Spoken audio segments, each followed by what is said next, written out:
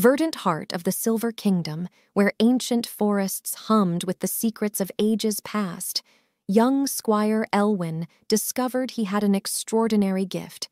He could hear and understand the murmurs of the trees. This mystical woodland, bordering the kingdom, was known as a guardian of sacred magic. One chilling night, under a sky painted with an ominous crimson hue, a sinister breach tore through the realms.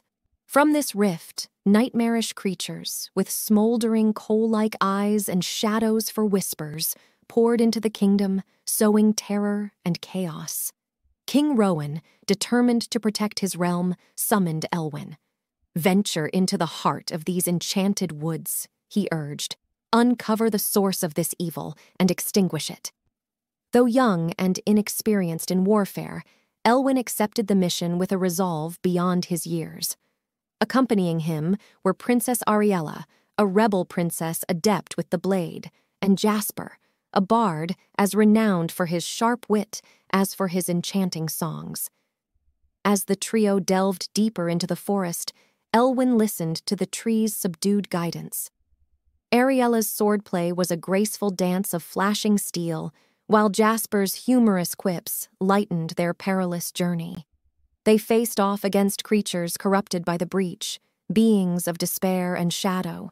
United, they fought valiantly, Elwyn with his emerging martial skills, Ariella with her expert swordsmanship, and Jasper with a lute that unleashed spells in its melodies. In the depths of the forest, they found the corruption's source, a vile crystal pulsating with alien energy, guarded by a nightmarish entity, a specter of pure malevolence. An ancient evil, long forgotten, sought to tear asunder the barriers between worlds to spread its darkness. The battle was fierce and desperate.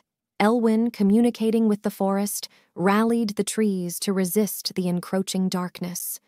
Ariella, with her blade aglow with celestial light, struck at the creature's core, while Jasper's songs disrupted the dark magic, weakening the fiend. At the battle's zenith, when hope flickered faintly, Elwyn tapped into an inner strength previously unknown. He reached for the dark crystal and, empowered by the forest's essence, shattered it, vanquishing the creature and sealing the rift. The forest stilled, the blood-red sky cleared to a tranquil blue, and peace reigned once more. The heroes returned to acclaim and songs, Jasper's ballads foremost among them, celebrating the squire, the rebel princess, and the jesting bard who saved the Silver Kingdom from an ancient darkness. And the forest, now serene, continued to whisper tales of bravery, friendship, and unity in the face of encroaching shadows, a testament to the courage of a young squire, a defiant princess, and a bard with a penchant for humor.